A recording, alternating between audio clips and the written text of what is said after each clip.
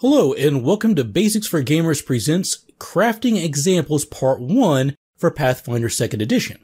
If you haven't already watched our knowledge video on basic crafting rules, you're encouraged to do so before viewing this example. A link to that video may be found in the description and also in the upper right of this screen. In this example, Gimra is going to craft a suit of half-plate armor.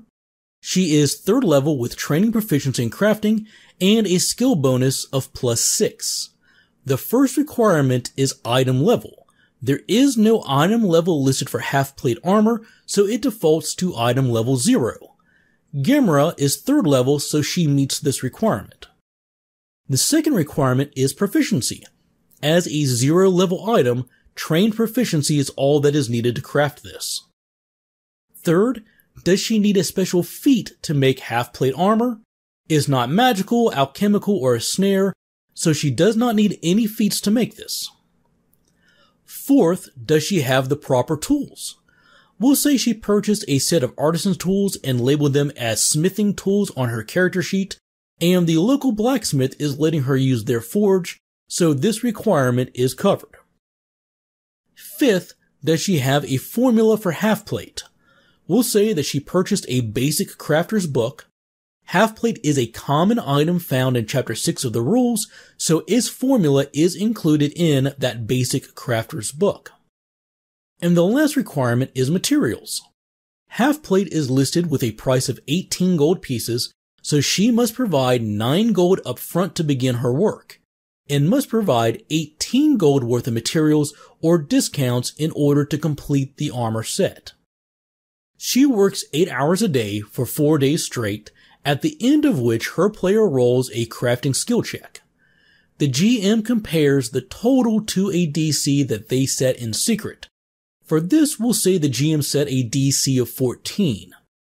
Gimra rolls a D20 and adds her crafting bonus of +6. If she rolls a 7, then she fails, which means that her 4 days of work were wasted, but she gets her 9 gold pieces worth of materials back and can try again. If she rolls a natural 1, then she critically fails and not only wasted 4 days of work, but also loses 10% of the materials. In this case, we convert the 9 gold to 90 silver pieces, and she loses 10% of that, or 9 silver, leaving her with 81 silver pieces worth of material. She can start the process over and try again, provided that she can replace the 9 silver pieces worth of lost materials. But if Gimra rolls an 8 on her check, then she succeeds. She now has 2 options. The half-plate armor has a remaining balance of 9 gold that needs to be covered. She can either pay that 9 gold and instantly finish her work, or she can spend another day of work to lower that balance. She decides to invest another day into crafting the armor. To learn how much this lowers the remaining balance by, we need to look at table 4.2 on page 236. Gimra is 3rd level and trained, so every extra day of work lowers the remaining balance by 5 silver pieces. If she had rolled a critical success, then she would be treated as if she was 4th level and would lower the balance by 7 silver pieces after an extra day of work.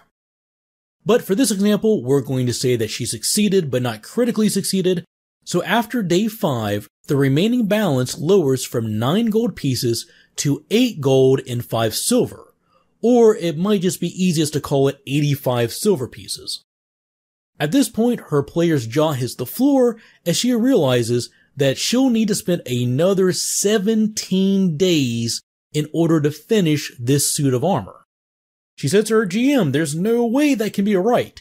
And her GM tells her, yeah, sorry, but that's how it works. And yes, this has been a major point of contention on the internet, but at the time of this recording, there have been no additional rules provided that would lower this time requirement beyond leveling up and gaining a higher level of proficiency. But I would not be at the least bit surprised if future books provide new and advanced feats that would address this.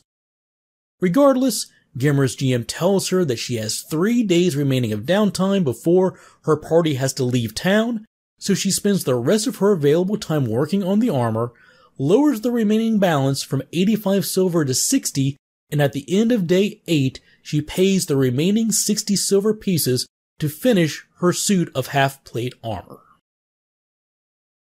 If you'd like to see the companion course that explains the rules behind these examples, you can find a link to it in the description and highlighted on the screen as well. If you found this video helpful, please give us a like and click that bell so you never miss out on our future videos. If you'd like to support this channel so that we can keep producing instructional videos, you can do so through our Patreon. And feel free to leave in the comments any suggestions you have for future examples. Thanks for watching, take care, and we'll see you soon with more basics for your favorite games.